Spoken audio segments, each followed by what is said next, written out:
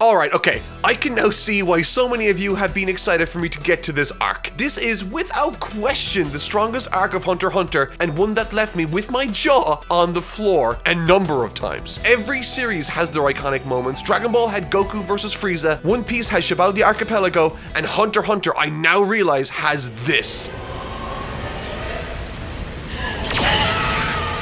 In this video, the material I'll be covering is both thoughtfully composed to highlight the series' greatest strengths, while also single-handedly executing upon long built-up, previously established plot points and overarching themes, creating something unlike anything I've ever seen from a manga, producing character writing that feels so incredibly brutal and honest that I honestly couldn't help but shed a tear for all those involved. And this is only the first 33 or so chapters. However, while this arc gripped me like none other before it, it also filled me with tremendous sadness the moment I began my journey through its opening pages. And I'm not talking about the story. This is an arc I'm sure you've all been waiting for me to cover, and I am so thrilled to say that thus far, I've loved it. So, let's dive headfirst into this creepy, unsettling, and existential nightmare that is Hunter x Hunter's Chimera Ants Arc.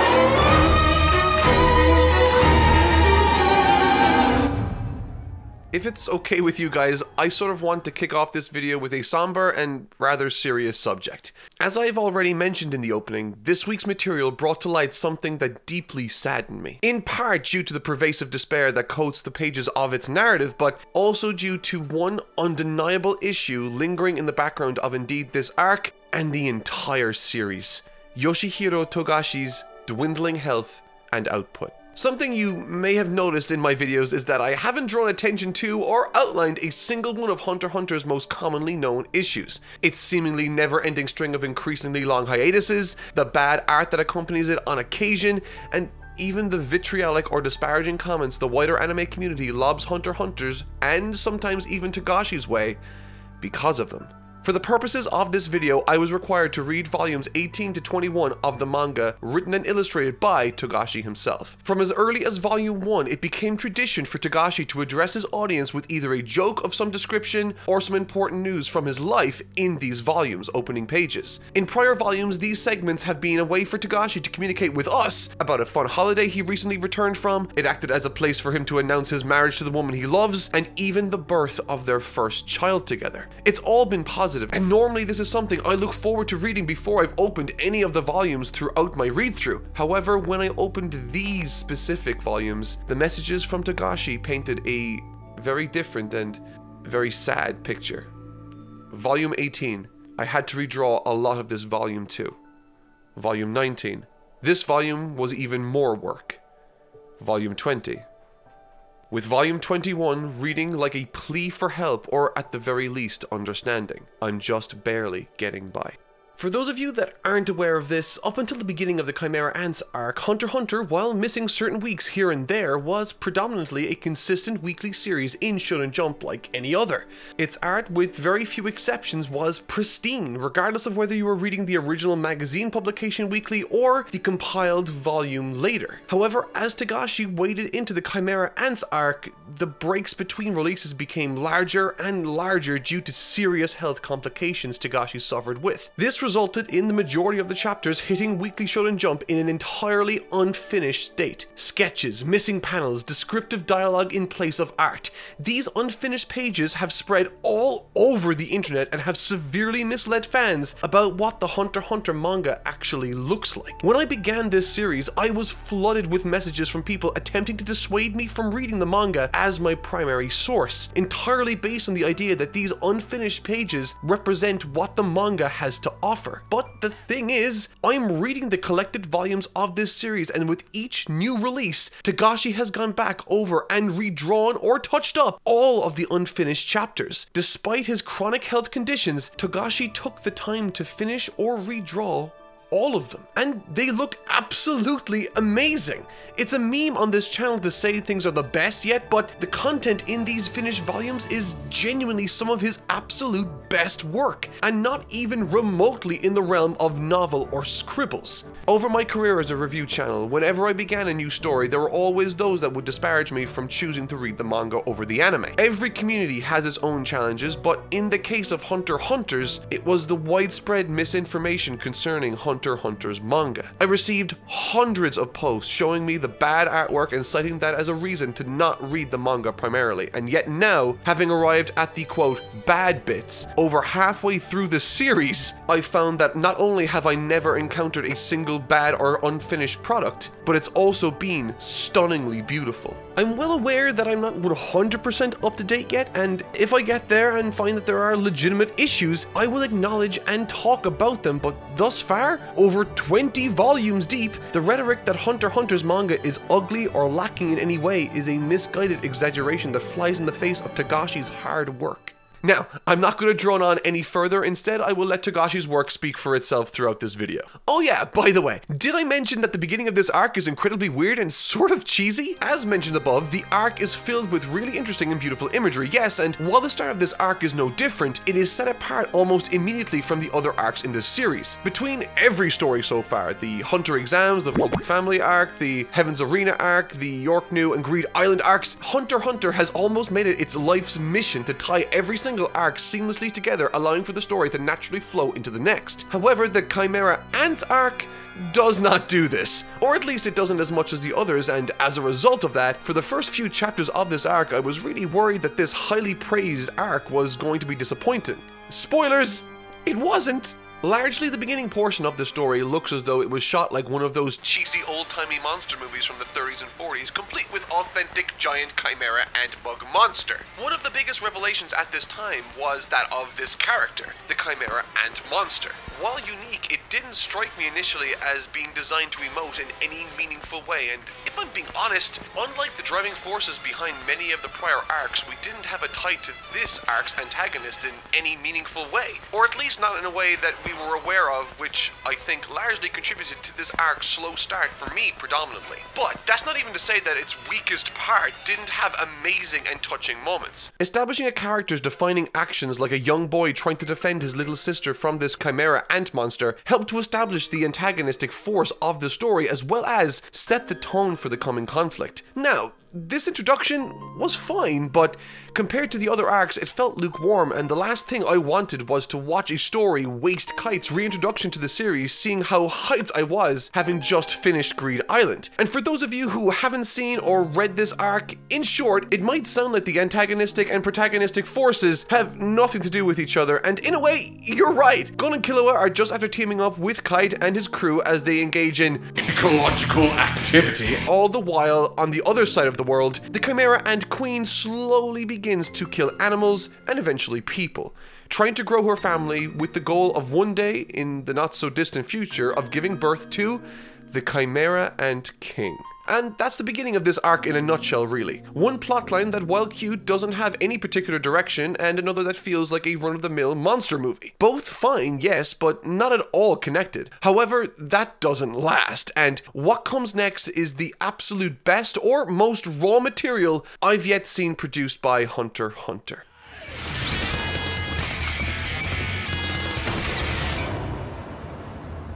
This is where the business of the story kicks off, and boy, does it never stop. The action in this portion of the story is the strongest in the entire series, and I'm speaking from a manga perspective here. People can give the initially released sketches all the grief they want in the world, but at the end of the day, the finished manga speaks for itself, because once Kite and the team are enlisted into the NGL zone to investigate the infestation of chimera ants, the scenarios and encounters they experience, the deeper they go into the sinister wilderness, the more visually stunning the manga looks and the more intense the story becomes. There's honestly a terrific horror element to this story that while it began in a much less refined or savory way, evolved much like the monsters themselves into a more sophisticated product. I'm always thrilled when a manga can do something creative with its paneling, and Togashi employed a simple but brilliant choice to Killua's battle in the forest of the NGL zone alongside Kite and Gon. After being stung by this scorpion chimera, there's a moment where we think Killua could conceivably be in trouble. There's some quick panels to establish her point of view, and then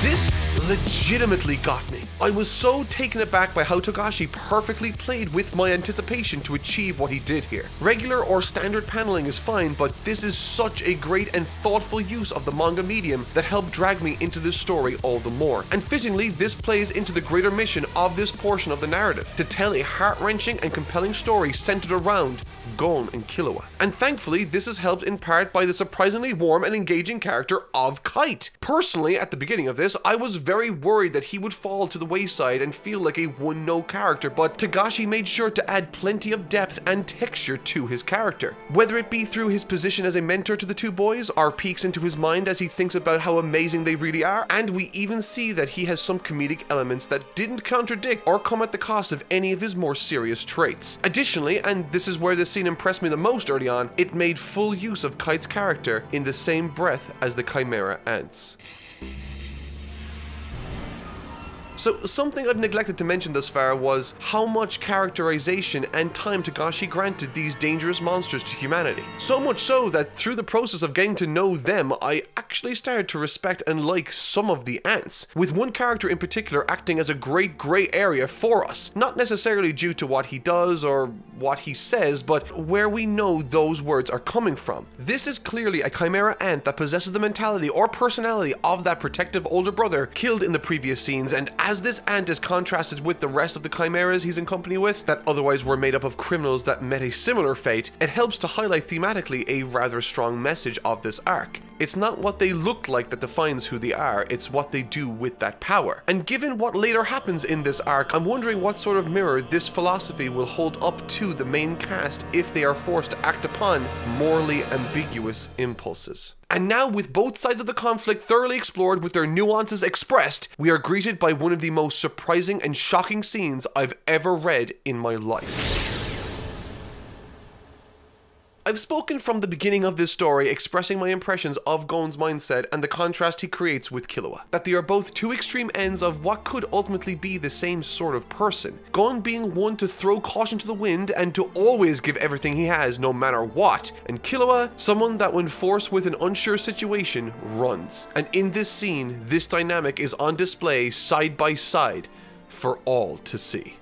As the three of them venture deeper and deeper into the forest in search of the nest, hopefully in an effort to eliminate these ants, Kite, Killua, and Gon are stopped in their tracks as Kite senses an approaching enemy. On top of this proving to be a terrific crescendo to the ever-building tension over the last while, it also made me leap from my seat in excitement as every single atom of this encounter was informed by character. Kite's mentor role, Pito's determination to seek out those with Nen, Gon's readiness to fight despite what Kite said, and Killua's immediately knocking out of his best friend for his own safety. I mentioned in my Attack on Titan video momentarily that one of the best attributes different scenes can offer is the question without an answer. If all your characters behave and act rationally without any flaws and never make any mistakes, then you have a boring scene. There's no texture there. There's no interest. However, when you add that uncertainty to a scenario, you get a scene riddled with what ifs. What if Killua chose to stay? What if Gon managed to avoid Killua's attack? What if Kite got a better weapon? What if?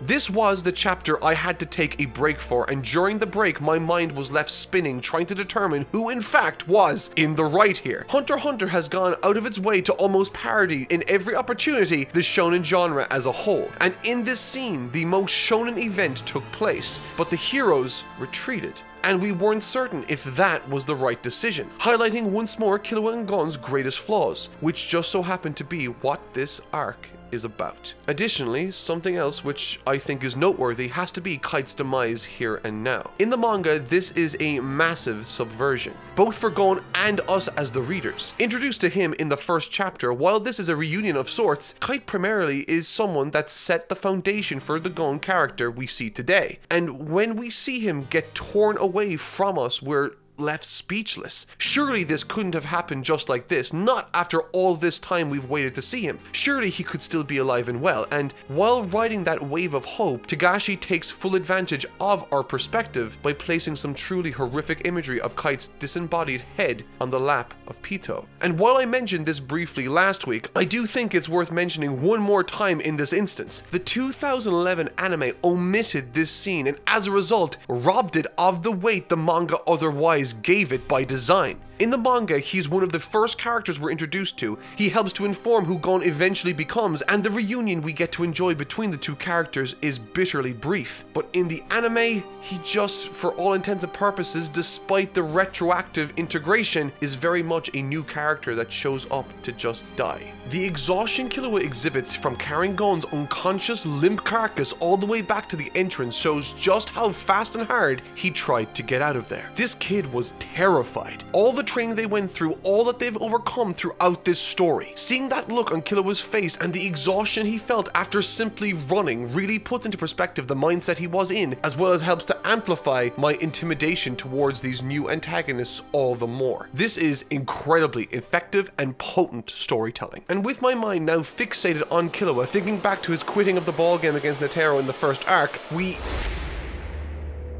Jeez, speak of the devil, it's Netero!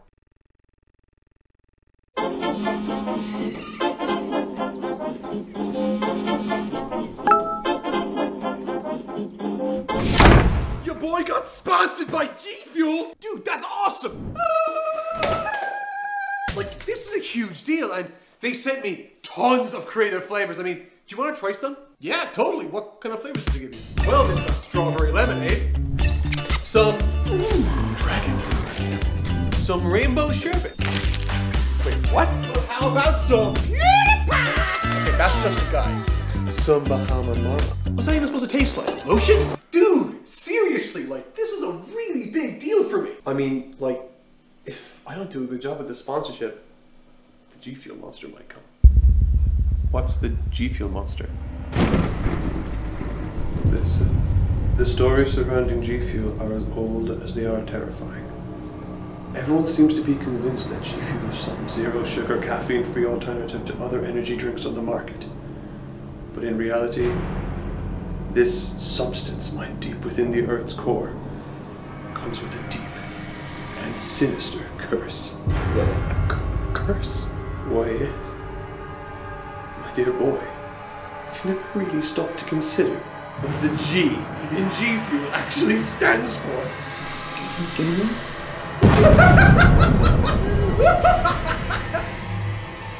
Ghosts.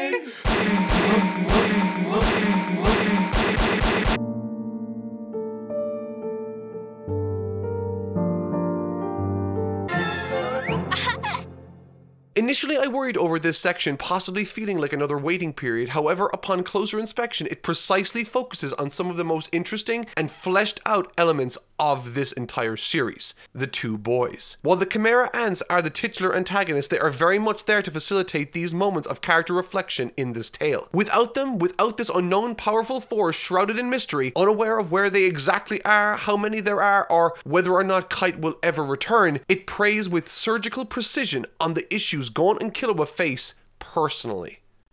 最寄りの町に2人刺客を放った。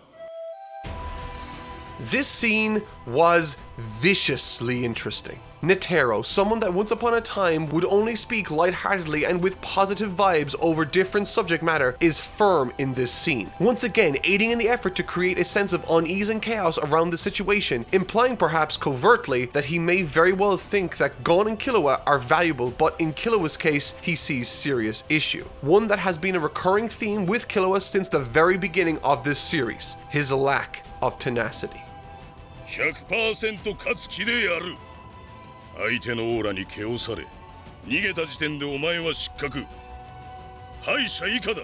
I think what I found most interesting when reading Netero's analysis of this situation wasn't what he said, but what he didn't say. And ultimately, my wondering over why he never said it. And that specifically concerns Gon and his shortcomings. Netero, throughout this exchange, seemed to fixate exclusively on Killua's issues, and this is the brilliance of this scene. Killua very much does have issues, and I think they are much more pronounced and therefore clearer to others when he engages with people. However, Gon's seemingly suicidal disregard for himself and, under the right circumstances, others around him have played a significant role in this series too, from as early as the first arc. But all of those instances or shortcomings seem to be much more closely linked to tenacity, or perhaps more dangerously, can masquerade as tenacity. And so the latter makes me wonder, does Netero know of that poison in Gon? He's coaching Killua and does make clear his flaws, and while what he says is interesting and worth thinking about for Killua, I think it's what he doesn't say to Gon that made the most noise in my mind. If even Netero isn't aware of it or doesn't consider it a pressing issue, is Netero's direction focused on the right someone? For right as he finishes outing Killua's issues and the two boys are sent on their way to overcome the set of tests in the next town, we smash cut to an image of Kite's decapitated head resting on Pito's lap. And it did that all to possibly subvert the message or instruction Netero outlined, to prove the point that Gon could also be nuts, and that Killua made the exact right call in that moment, considering Netero didn't know the scale of the situation. Which again plays into that very philosophy I adore in writing offered by Pete Docter from Pixar. It's that struggle with no answer that makes for the best stories. And that quote is pertinent because as an audience we have perhaps the best insight into this encounter. And I don't know about you, but it doesn't seem nearly as clean cut as Netero is making it out to be. Killua does have this issue in him for certain, but perhaps in this instance he did the right thing. Jeez, I love this story. It's so complicated and it's so detailed, it's so nuanced, and it's amazing. Alright, so this section of the story we're about to embark upon is set up to once again be a very stereotypical shonen subplot, wherein the two main characters offer themselves over to a wonderful master, in this case Biscuit, in order to overcome the challenge of collecting their opponent's tiles, so as to qualify to help with the Chimera Ant problem before the king is born, and in case Netero and the other more advanced hunters need assistance, and before Pam cuts them into little pieces. This could very well be the most unshonen training arc I think I've ever seen. The boys are made to understand their circumstances, understand what's at stake, what they need to do, and then they fail. Hard. And I'm here for it. I love that decision. In this training section, the two boys fail in their assignment, but in doing so, I think they learn the exact lessons they needed to. Or at least one of them does. And interestingly, despite the vast majority of hiccups, they come out on top in the end. Oh, well, okay. Not really, but it's okay, sort of, but alright. Let's take a look at this because it might be the highlight of the arc for me so far. Once we get to this town, the two boys must train and we're immediately introduced to this charming character called Pam. She is depicted in just the most horrific way.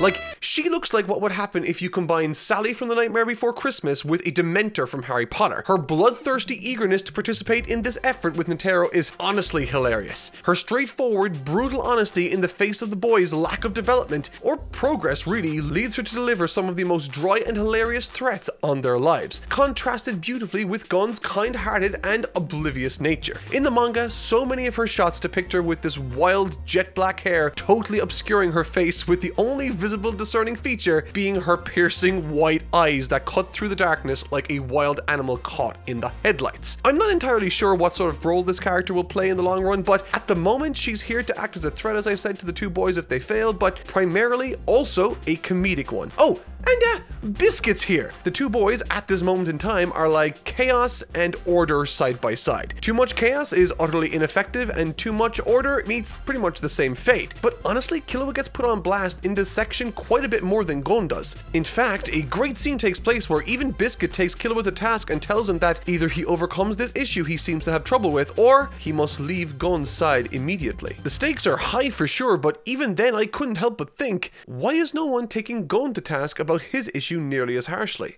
And then this happens.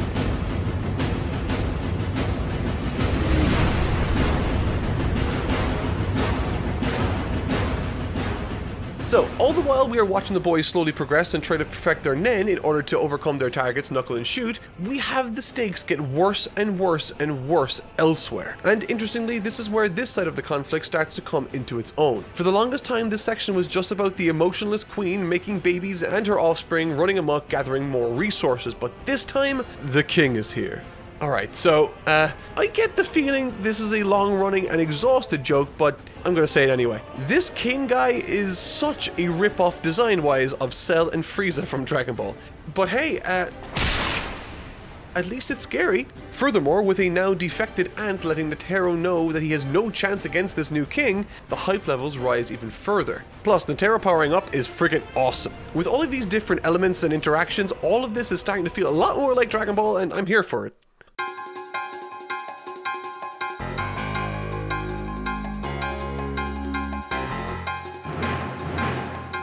Alright, so look, this is the last day that Gon and Killua can fight them and qualify to help Netero in his effort with the Chimera Ants. They've gotten a ton stronger in the last month, and now it is go time. And the battle Gon has with Knuckles is phenomenal, one that depends on your knowledge and expectation to deliver its message. Obviously Knuckle is an endearing character, and I do love him, but I also love the mechanics of Knuckles' Nen, which force Gon to be strategic and efficient with his movements. He can't rush in. It's a great pairing in combat. Killua's fight with Shoot, on the other hand, who forces him to be more direct and confident in his movements, is also great. That fight in particular has some sublime paneling that captures the frantic, stressed out, and disorganized nature of the encounter. Perfectly captures the chaotic, cluttered, and uncertain thoughts of Killua as he tries to make sense of everything that's going on. It's unlike any fight in the series and stands out all the more because of that fact. As it should. This is a pivotal moment for the young one-time assassin turned hunter to prove to both his mentor and to himself that he is his own person and that he is in control of his life and decisions, not anyone else.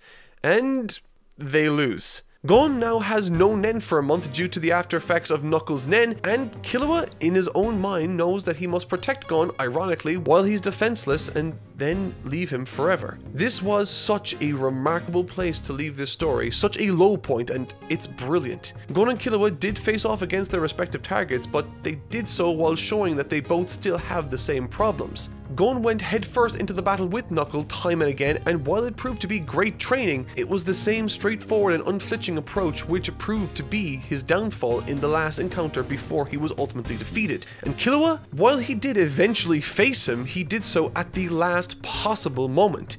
Which means these decisions these two kids made throughout this mini-arc could have been indicators for its ending to us as an audience. If we were paying attention, we could have seen this coming. This is such a brilliant section of the story. And then there's, well, this character, despite lacking, I assume, any heart or soul, is very much the heart and soul of this arc section. She is so damn funny in this manga. But again, there's this weird 22-year-old girl now being pacified with a possible date and relationship with a 13-year-old boy in Gon, who happens to be, by the way, a real ladies' man, and I don't know how to feel about that. But it does help to facilitate one of the best Killua moments in the entire series.